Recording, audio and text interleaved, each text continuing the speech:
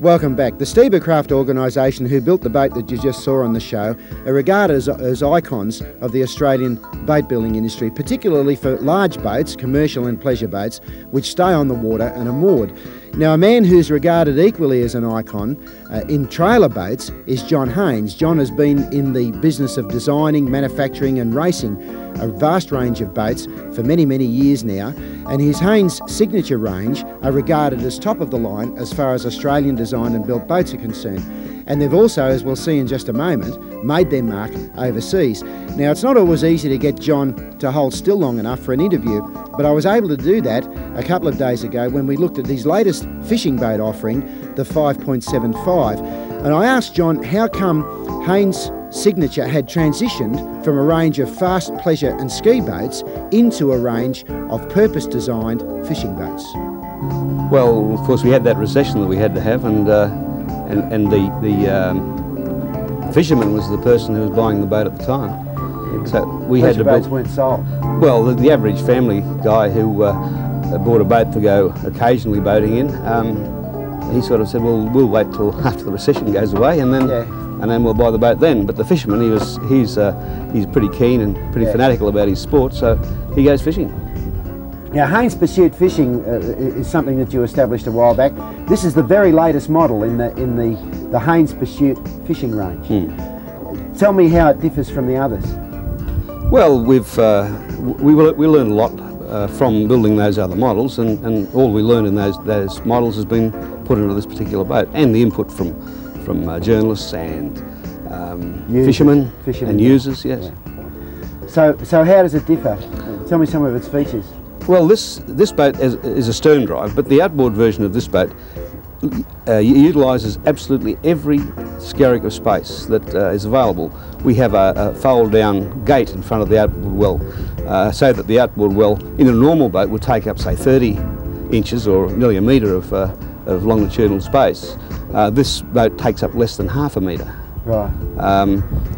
As an outboard version. Then we have a live bait tank situated to the starboard side, port side, sorry, and we have battery mounting on the starboard side. Right. So all of the machinery is kept down the back and well away, and is sort of moved out the back of the boat effectively, because that really is what's important to fishermen, is it's floor space, isn't it? Well, yeah, cockpit space, usable cockpit space. Yeah.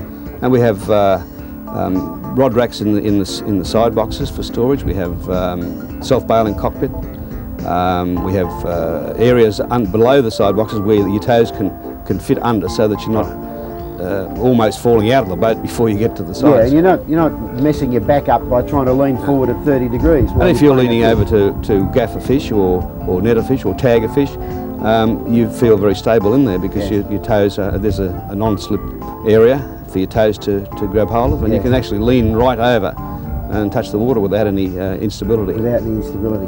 Because all of those things are very subtle features, but they're things that have become expected by Australian fishermen in the boats that they buy. I would suggest that because of the fact that most of our fishing is done either in offshore or in fairly relatively choppy estuary conditions, we've developed a range of fishing boats that are unique to Australia. Well, the fishing boat has to be reasonably not a compromise, but it has to be reasonably flexible in as much as... Versatile. Yeah, very versatile. The guys will go fishing, they will want to go, when it's good weather, they will want to go offshore.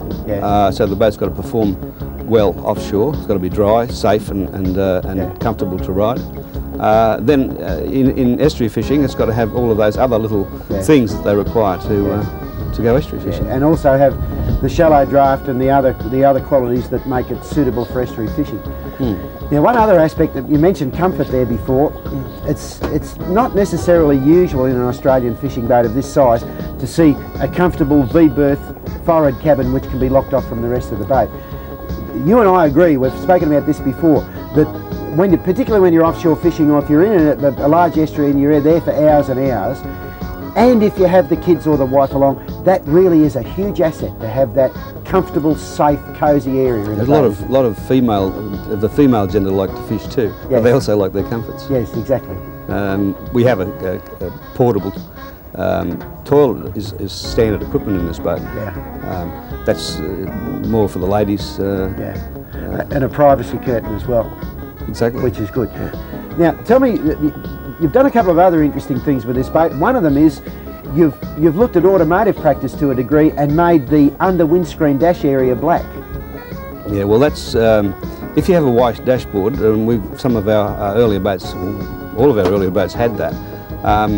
That compromises your vision on a sunny day because the white reflects off the underside of the windshield, particularly the type of windshield we have on this, which is a curved armour plate windshield, glass windshield, yeah.